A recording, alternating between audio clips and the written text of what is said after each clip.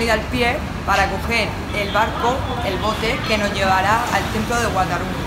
Nosotros estamos en esta parada que está justo al lado de Gausan Rock. Y entonces nos va a llevar el bote hasta este, el Wat Arun. El billete simple cuesta 15 bahts, que son 45 céntimos. Y el de todo el día cuesta 200 bahts, que puedes coger el bote las veces que quieras. O sea, puedes irte, comer, luego volver, irte a otro templo, ir todo el día por el río ahí con tu bote. Así que pues yo lo aconsejo porque es una cosa curiosa y así ves el río que tiene más mierda que el palo de un gallinero.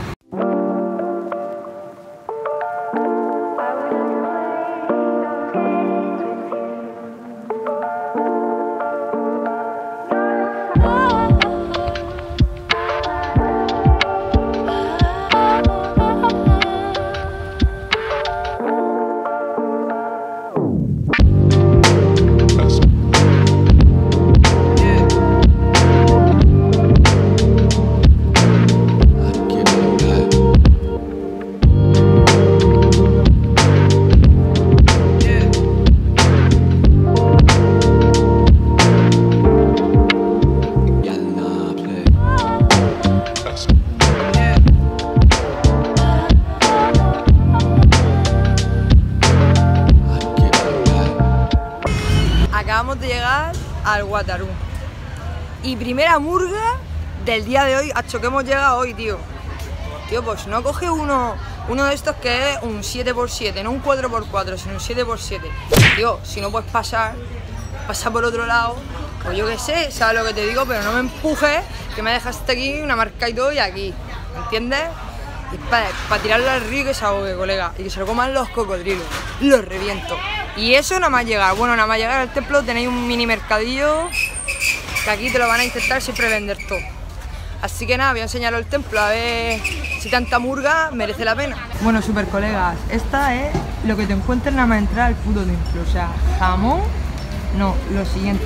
Y he tenido que alquilar este pañuelico porque me he venido con vestido y no he caído, tío, que parezco nueva después de venir 3 veces ya. Que no he caído, que no puedes entrar con vestido, tienes que ir con las piernas cubiertas. Entonces alquilas un cachumbo de estos, un pañuelo, por 20 bahts, pero tienes que dejar 100 bahts de depósito por si lo robas, pues para que le salga rentable, ¿sabes?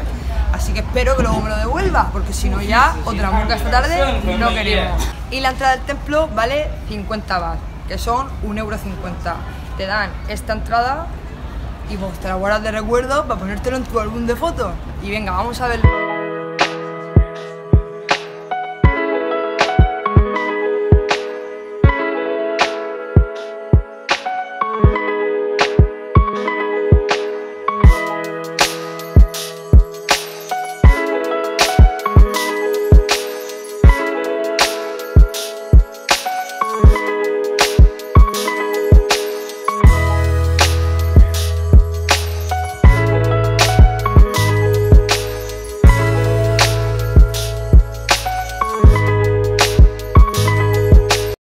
El templo de Wat Arun antes estaba en obra y entonces por las demás veces que hemos venido no hemos podido verlo. Ha sido como, tío, parece que es que lo hacéis a posta, colega. No tenéis años y no tenéis vida para reformarlo, que tiene que ser cuando venimos nosotros.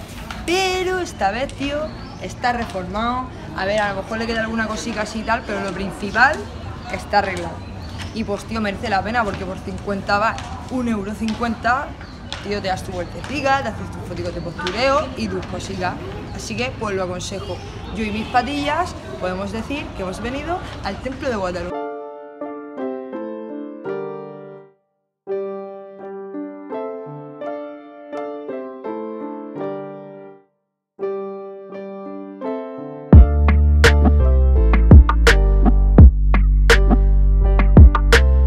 Tengo que decir que para estar recién reformado, venga, hasta luego.